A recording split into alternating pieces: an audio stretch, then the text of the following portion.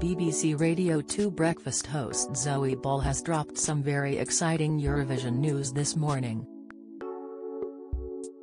After the victory of Kalush Orchestra in Turin, Ukraine should traditionally host the Eurovision Song Contest this year, but due to Russia's invasion of the country, the contest cannot be held in Ukraine. Instead, the BBC will host Eurovision 2023 at Liverpool's arena. Teasing some very exciting news as Eurovision weekend steadily approaches, radio host Zoe delighted Radio 2 listeners on Wednesday morning after teasing some good news on Twitter. Zoe announced who will be hosting in Liverpool in May, and the lucky star is Britain's Got Talent's Alicia Dixson and presenter Graham Norton. Ted Lasso star Hannah Waddingham will also host alongside Ukrainian singer Julia Sanina.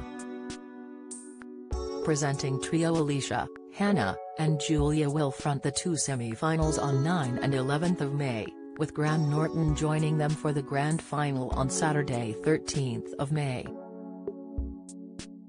More than 160 million are expected to watch the competition globally. Emmy Award-winning actress Waddingham said it was a great privilege to be involved. It's one of the world's greatest music festivals, the Game of Thrones and sex education actress added.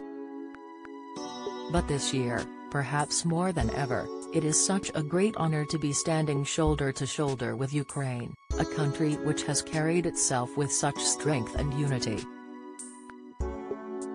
Meanwhile, Britain's Got Talent judge and singer Alicia Dixson said, "There is just something about the buzz and anticipation of a live show that can't be rivaled.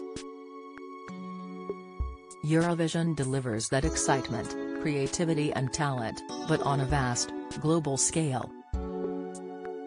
Long-standing Eurovision commentator Graham Norton will join the three hosts for the grand final, describing it as the greatest show on earth.